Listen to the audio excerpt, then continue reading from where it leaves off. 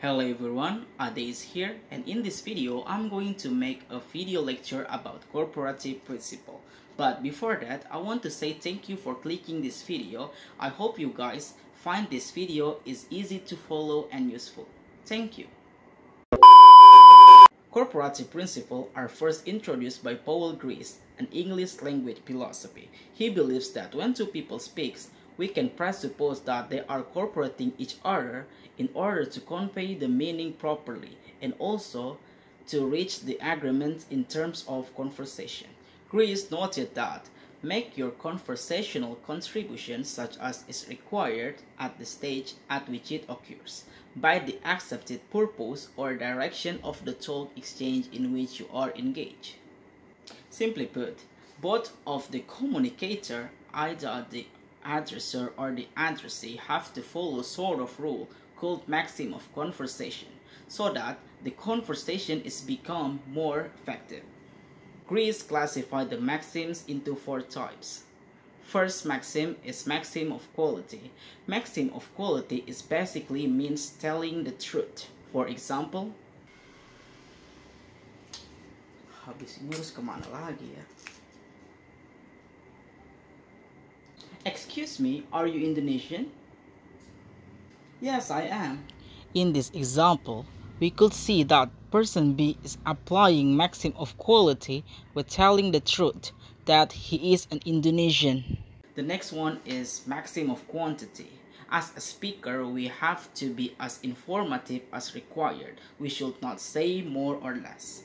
For example, where do you live in Indonesia? I live in Jakarta. In this example, we could identify that person B is also applying maxim of quantity with just giving the information as concise as possible. The third maxim is maxim of relation. Maxim of relation is simply being relevant to the topic of discussion. For example, I see. But you look terrible. Can I help you? Could you please tell me where is the nearest restaurant? Well, there is a McDonald's 2 blocks from here. In this example, we could find that person A is applying maxim of relation with keeping on the topic of conversation. The last maxim is maxim manner. In this maxim, we have to avoid ambiguity and obscurity. It means we have to be direct and straightforward. For example, I see, thank you. Anyway, would you please tell me where is the nearest gas station? Yeah, it's right next to the McDonald's.